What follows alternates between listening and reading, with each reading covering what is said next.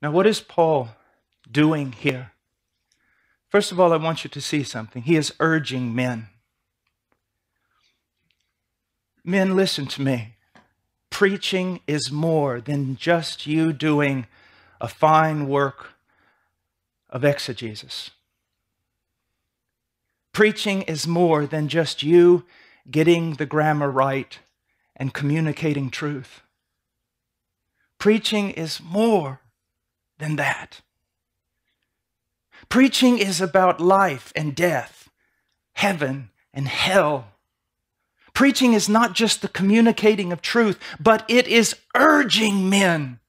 It is begging men. It is pleading with men to take the truth they have been given and to live according to that. Preaching is an extremely dangerous thing for both the preacher and the hearer. It is dangerous for the preacher because if he preaches another gospel, he stands condemned.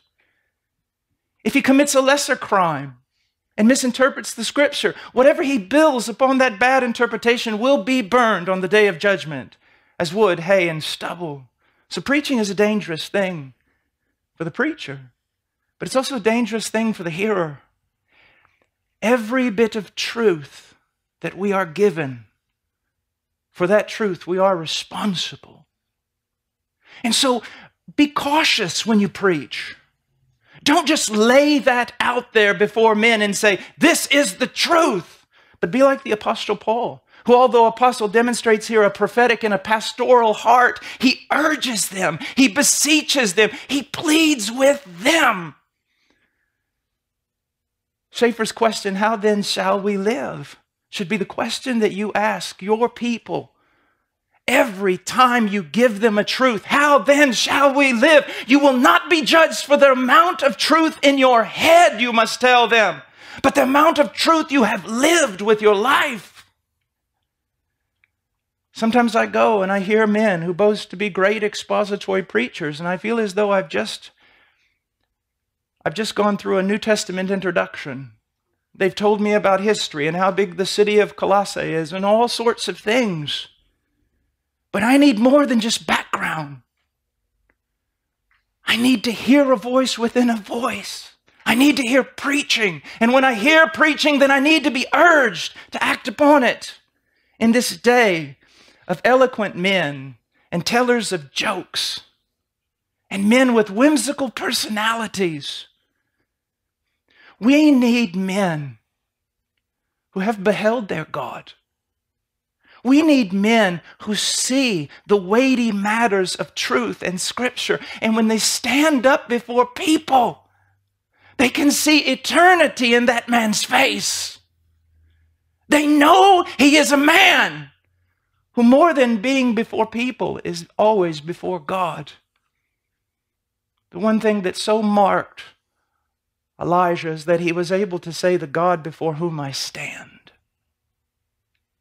So when you preach, when you're going to tell someone truth or what they should do, you must plead with them to do it. We live in a society, a culture that is so superficial, that doesn't understand the weightier matters of eternity and life, the importance of a Godward life. And so when you come to them in the pulpit with truth, let them know this is serious. Do you realize that every time you preach, you are going to be, to people, a smell of death to some and a fragrance of life to others?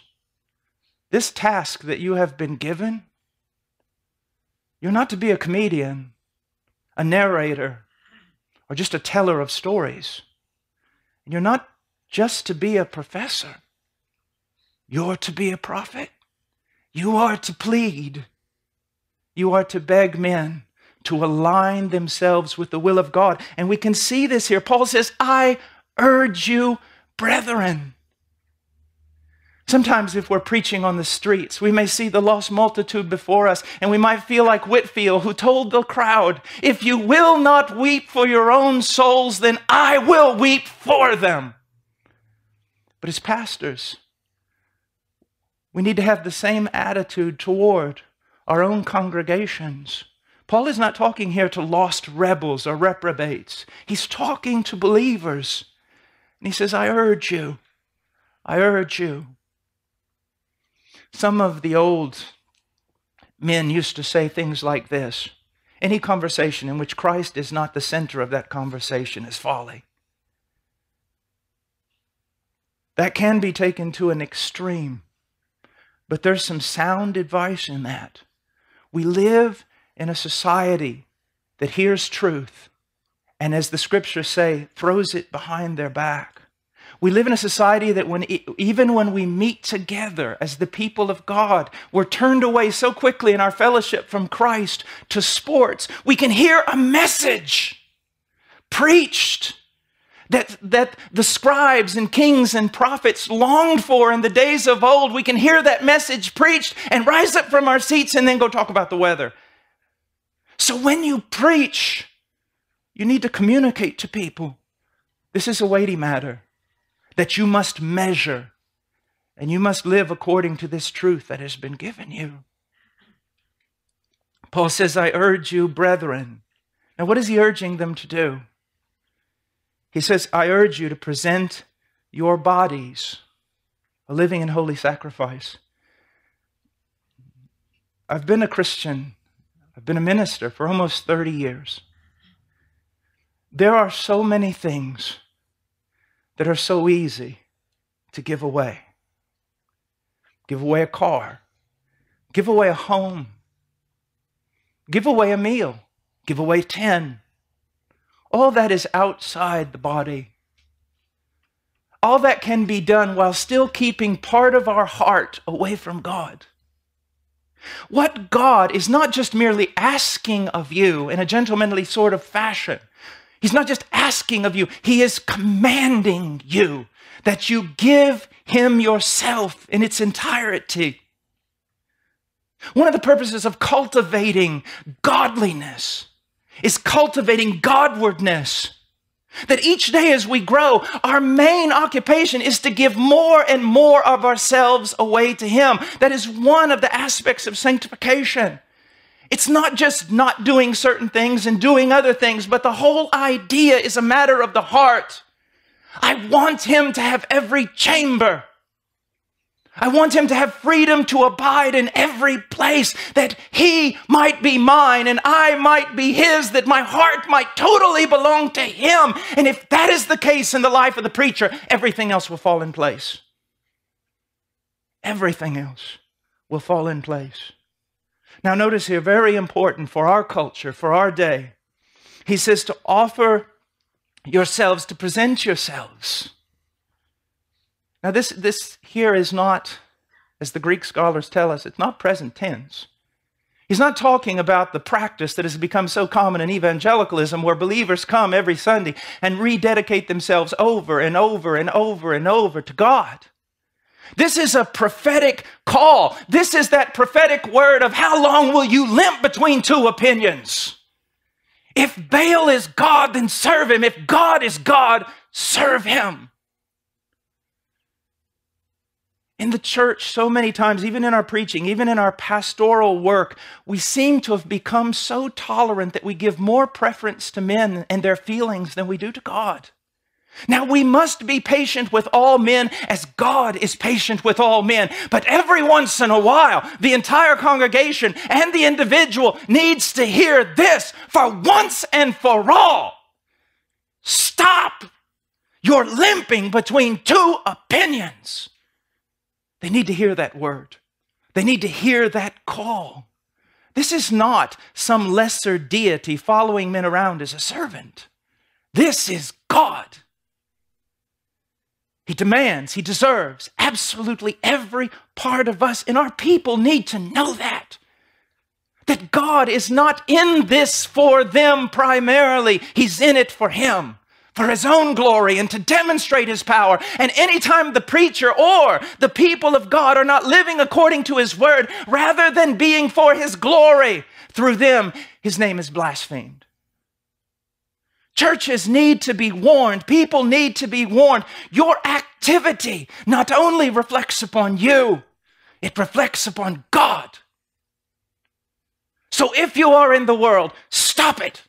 If you are living for yourself, cease and turn back to him in repentance and faith. Present yourself. Even for us, we need to hear this word. And some of you who are young need to realize that in your youth, you're being carried by zeal. And some of it even might seem spiritual, but some of it is just being excited about what's around you. And you need to know that when you get older and you get tired and bones hurt and the years pass, you're going to need more than youthful zeal to cause you to walk with him. It's the old prophet that strays so often in his heart. And you're going to have to meet with this text at different times throughout your life, and you're going to need to hear this prophetic call. Stop it. Return to him. Offer him yourself. Some of you will probably experience great success in the ministry. Be careful. Men who experience great success, if they are not careful, often begin to see themselves as the spoiled rotten of God, that they can get away with things that other people cannot get away with, because somehow they're treated differently. Also, they will stop going out to battle and begin to rest because they think they've won enough victories, and they'll tarry at home when they should be in battle. You need to hear this over and over in your life. You belong to him. And make sure that you are presenting yourself to him. Now, there's an interesting thing here also for our day. He says this, present your bodies. It seems strange. Present your bodies. What's being said? Well, at least in our day, it has a wonderful application. We are a people who have somehow divorced what's inside our hearts from our external actions. If you confront someone who is in sin, they will often say this, you can't judge a book by its cover. You confront someone in sin, they'll say, yes, you are observing my external actions, but you can't judge my heart. You don't know what's inside my heart. Paul has put this here as a remedy to this curse, to this type of thinking. The whole idea in the scripture is that if God has your heart, he has your body. There wasn't this separation in the scriptures. When he says, love the Lord your God with all your heart, soul, mind, and strength, he's not trying to divide the human psyche. It's Hebrew thought of piling one term upon another. Why? To say, love the Lord your God with every fiber of your being. It's what's meant in the Old Testament warning that he is a jealous God. And he desires you with jealousy. You belong to him. All of you to all of him. It is not your life anymore. It is not your breath. It is not the beating of your heart. They're not your ears. They're not your eyes. They're not your lips. They're not your feet. They're not your hands. They all belong to him. And everything is to be governed by him, his nature, and his desires that he has revealed in his written word. That was the Puritan genius. They sought to take every aspect of their life and do what with it? Conform it to the will of God, because that's what slaves do.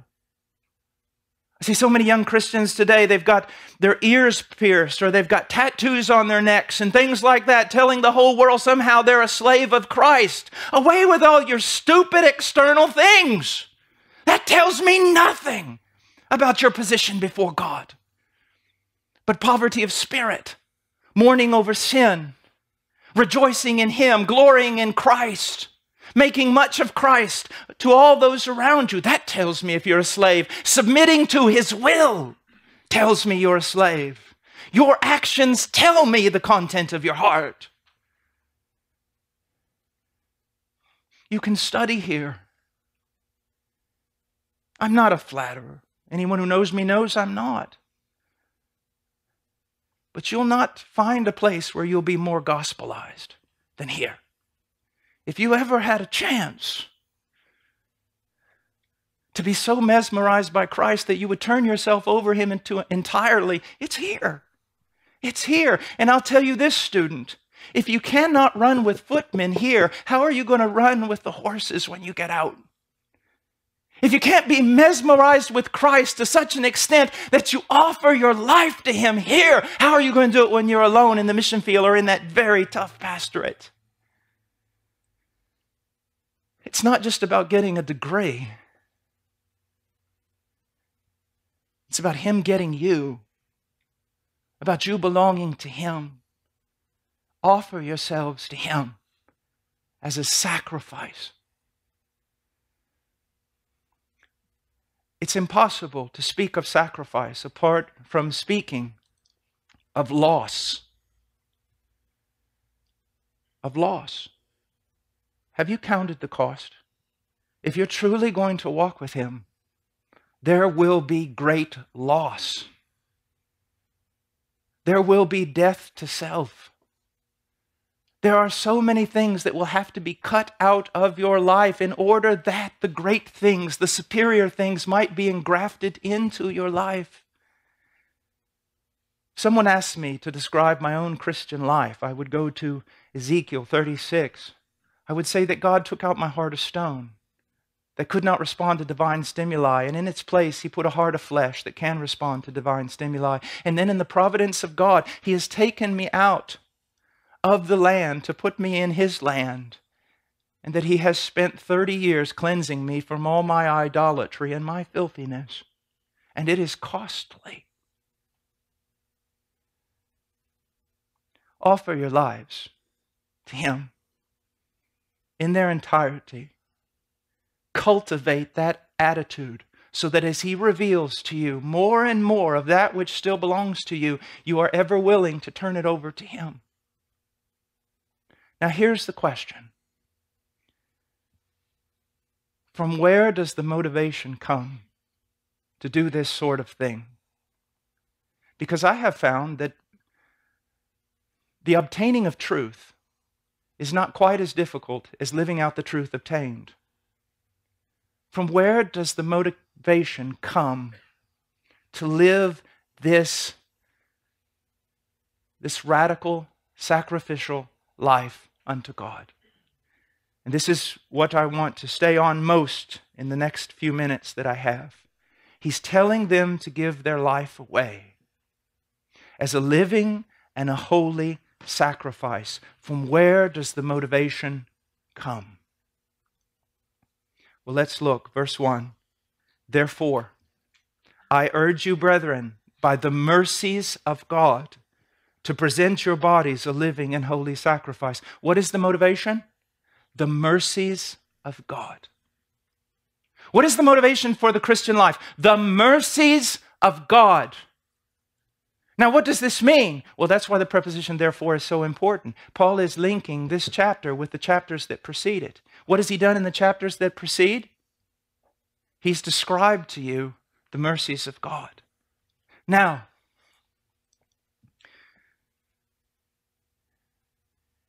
instead of just apply this to your life, I want to apply this to your preaching and to the people that the Lord may give you. You are constantly going to be telling them what they're supposed to do. But with that comes the urging. And with that comes the responsibility to tell them how to do it.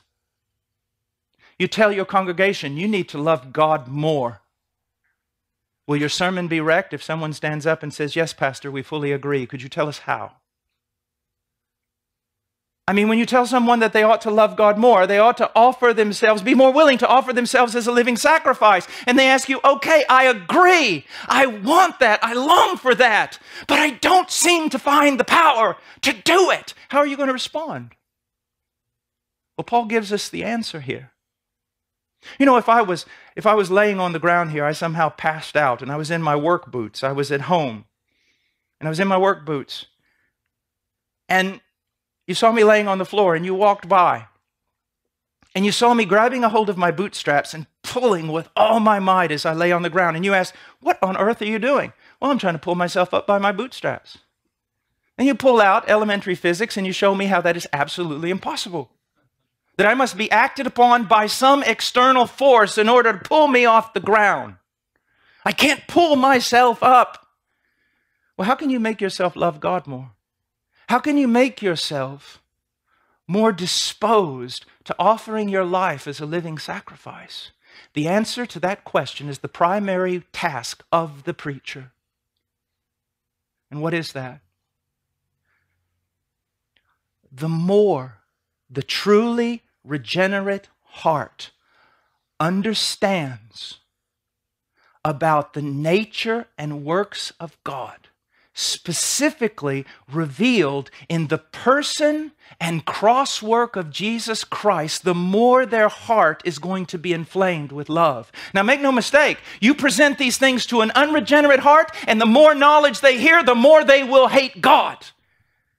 But those who are truly Christian, a supernatural work of the Spirit has been done to them, a work that is far superior and demonstrates more power than the very creation of the world, because He created the world ex nihilo, out of nothing. But when He converts a man, He takes a mass of rotten, corrupt humanity and turns it into a child of God.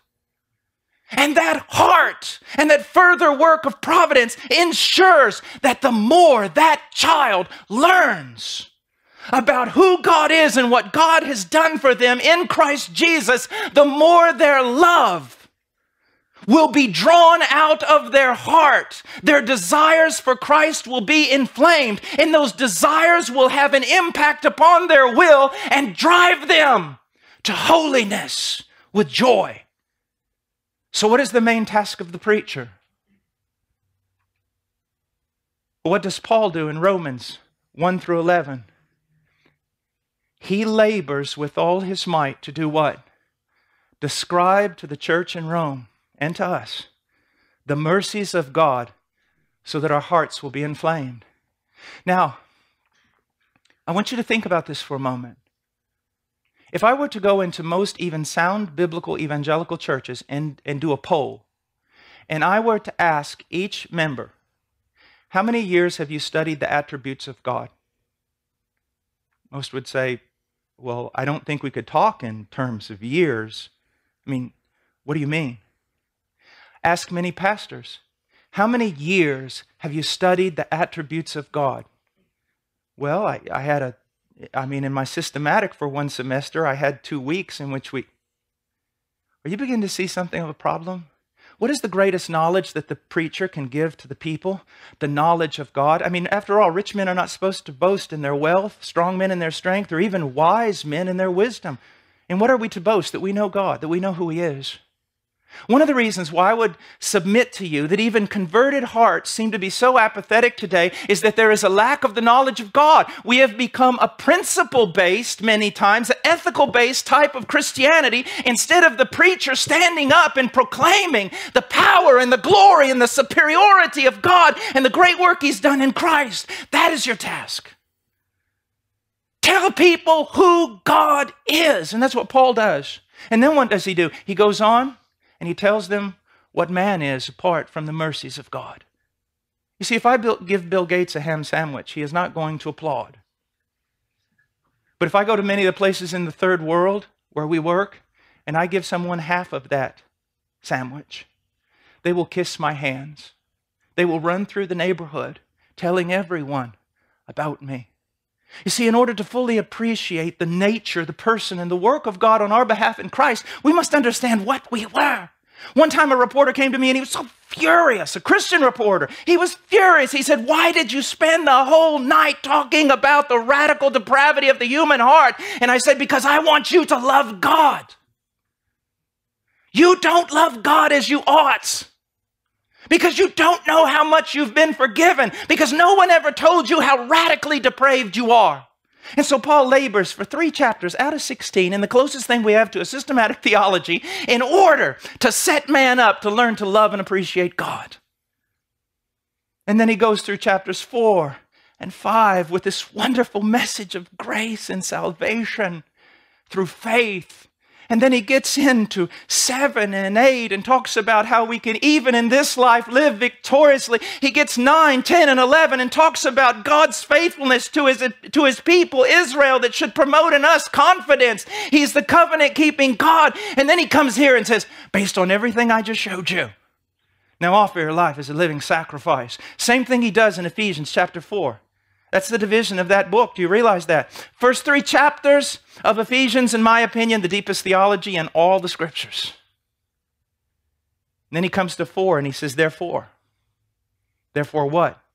Based on this, live your life. Now, young men, I appreciate so much all the resurgence of whatever you want to call it. A more reformed type of truth, more biblical truth, the resurgence of the Puritans, the early evangelicals. I so appreciate this.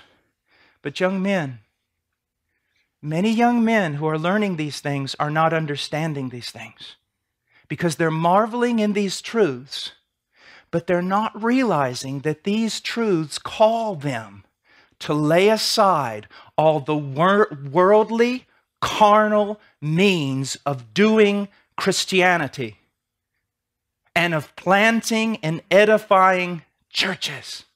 The more you truly know about the greatness and the power of God, the more you're going to lay aside all these silly ideas of church growth and church strategies and getting tattoos and wearing cool glasses and putting on dawning tight blue jeans.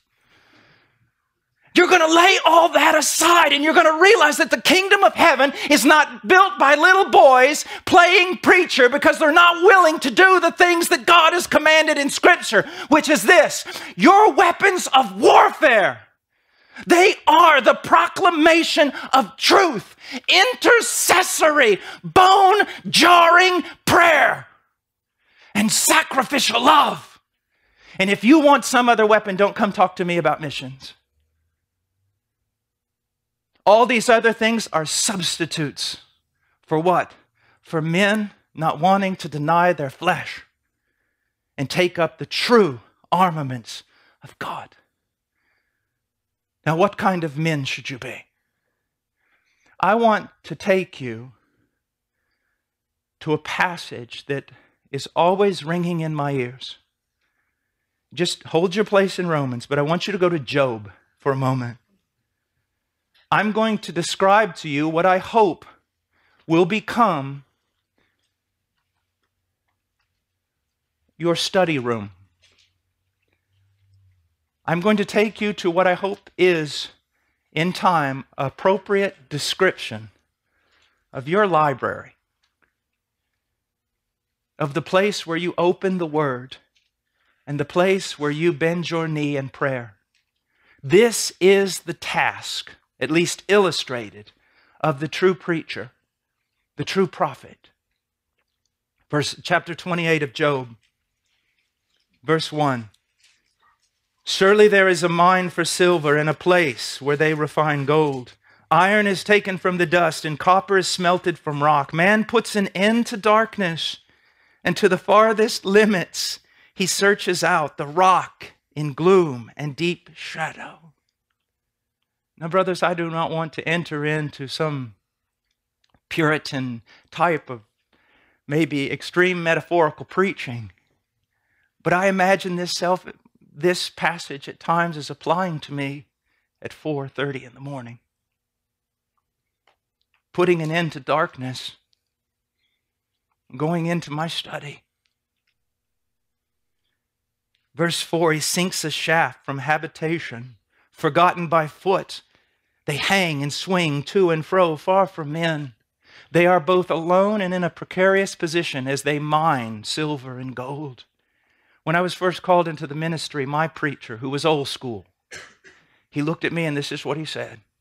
He said, "Boy, can you be alone?" And I thought he meant at first that if I preach the truth, other people won't like me and I'll be alone. That's not what he meant. What he meant was this: while all the other preacher boys are hanging out together, singing Kumbaya and playing games, will you go be alone with God? Will you make his habitation your dwelling place where no one else can go?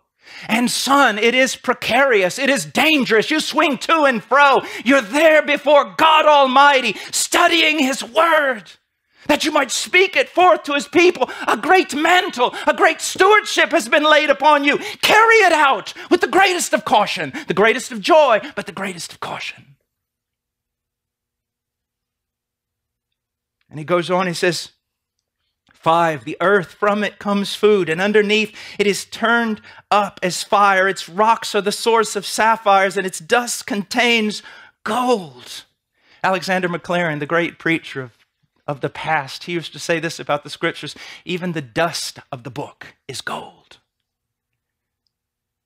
He goes on and he says, the path no bird of prey knows, nor has the falcon eye caught sight of it. The proud beast have not trodden it, nor has the fierce lion passed over it.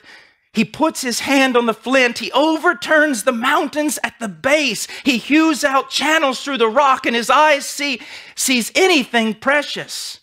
He dams up the streams from flowing, and what is hidden he brings out to the light. Do you see how this applies to you? I know he's talking about those who are mining, but then Job goes on and makes the comparison with the wisdom of God. Who can know it? This is your marvelous task. This is your terrible task. This must be your magnificent obsession. That while everyone is warm in their bed, you're in the watch night. You're alone with God. You learn to speak his language. You learn to hear his word. As you study it, you go down into the mine where no proud man goes. You swing to and fro. It's dangerous because you get into the word. You see your own heart revealed, skinned back as a prey that's been hunted. And you learn. You become something more than just a man. You become God's man. More than just an expositor, but one who speaks forth God's word. It will cost you everything. And instead of spending your life trying to figure out every new strategy that comes from some PhD student that's never done ministry, instead of doing that, get yourself in your study. Mind God, know God, so that when you come out into the pulpit and you open up your mouth, the word of God comes out. Now, in the last few minutes that I have, I want to say this. As I've walked around this campus and the other, I've heard many people talk about this. Students, wow, that guy has such an intellect. That guy is such a brilliant Greek scholar. That guy can so rightly divide absolutely everything. That guy is brilliant. I hear people talk about Spurgeon. I want you to know, many people who've written biographies on Spurgeon, when they meet Spurgeon in heaven, he's going to be very put out with them. They talk about his mind, his photographic memory, his ability to just walk up and start preaching without any notes, without anything, impromptu. Did you know what Spurgeon said? The Prince of Preachers. You listen to me, because if you do not learn this, all the other stuff you learn will not help you much. He said, I would rather teach one man to pray than teach 10 men to preach. Now this came from one of the greatest of all preachers. When you finish your studies here, and again, let me iterate, not in flattery, but out of sincerity of heart, I do not think you could find a better place to study. But when you finish your studies here, do you think you finished? You haven't even started. What did you get here? All the knowledge of God? You didn't even reach the foothills of that Everest. You've studied the attributes of God in your systematic theology class, and I guess that makes you a man of God now. In law school, one of the things that they will tell you is we will not teach you law here. We will teach you how to find the law and how to apply it. Here you are here to do what? To learn how to study God's word and to learn how to proclaim it. And when you leave this place, what do? You start your journey, taking all the tools that have been given to you now You live Job 28. What does this world need? We do not need more movers and shakers. We do not need more clever men. We do not need more strategies. There is more missionary activity on this planet right now than any time in the history of Christianity, and most of it is nothing more than smoke and mirrors. Because the task of the missionary is the same task of the pastor, and vice versa. It is primarily to know God, to be before God, to study God's word, and then to go out and proclaim the word studied, to proclaim the God that is known. And this cannot be done just by the intellect. It must be done in the power of the Holy Spirit. Do not allow so many false prophets that exist today saying so many rude and blasphemous things against the Holy Spirit. Do not allow them to steal your inheritance. The only thing you can do, young man, of any good in the kingdom of heaven is by the power of the Holy Spirit. And you must be men and women of prayer. You must be. You must be. Jesus did not ask you, he did not suggest to you that you pray at all times and not lose heart. He did not lay that down as a spiritual growth principle. He laid it down as a command. I beg you to cultivate a life of study. I beg you to cultivate a life of prayer. Do you not realize that all true men of God are broken? They're mosaics. They look like they've been strapped together and welded in different parts. They look like a stained glass window in which all the glass has been smashed and then patched back together. They are men who are broken by God because you see, here's the thing you've got to understand. God will work in your life to empty you, to break you, to show you that you can do absolutely nothing. Even in your brilliant expositions, you can do absolutely nothing unless the Spirit of the living God is breathing through that place. It is the Spirit of God. When Ezekiel prophesied in that valley of dried bones, it was the wind that gave life. What most fail to realize is that the Spirit of God is most promised to work among God's ministers when they are lashed down to the gospel, when they are giving themselves wholly to just preaching the word. But never forget, you've done all your exegesis, you've studied every book, you've looked in every commentary, you see that you're orthodox, but if your knees are not scarred, do not come to my church. I do not want to submit my people to you. Young men come to me sometimes and they say, Brother Paul, I love the you preach so passionately and you say things like they are and you're not afraid of men. That's the kind of preacher I want to be. And I tell them, young man, lift up your pant leg. Lift up your pant leg. If I see no scars, don't you ever open your mouth that way. It must be tempered by the Spirit of God. Oh, man, why play with Saul's armor? Why? Encumbered, so foolish. You are prophets. You wear a mantle. You are called to search out the most superior things and then give them to the people who hear you. And you are called upon to do it by the power of the Holy Spirit. And none of that will happen unless you are a man of prayer. I praise God that I'm weaker than all of you. I praise God that I am more needy than all of you. I praise God that I can't even tie my shoes or find my own watch in the morning when I get up. It is in weakness.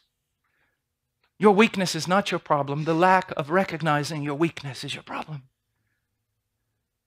And when you find that weakness, do not allow the devil to turn your head and thus you become discouraged. But in that weakness, cling to Christ.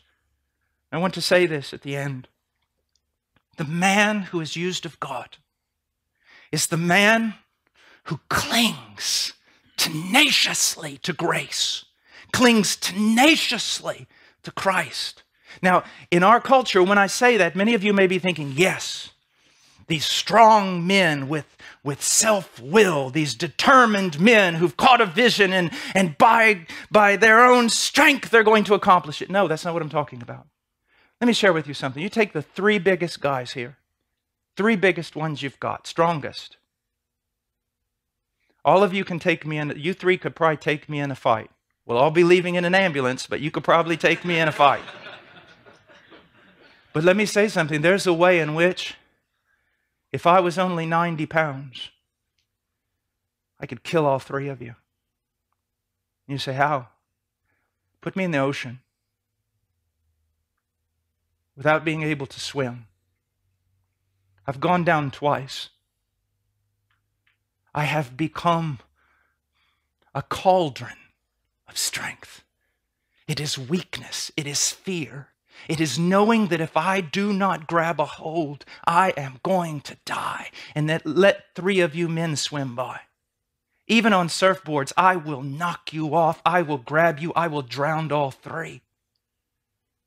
Because of my need, not because of my strength.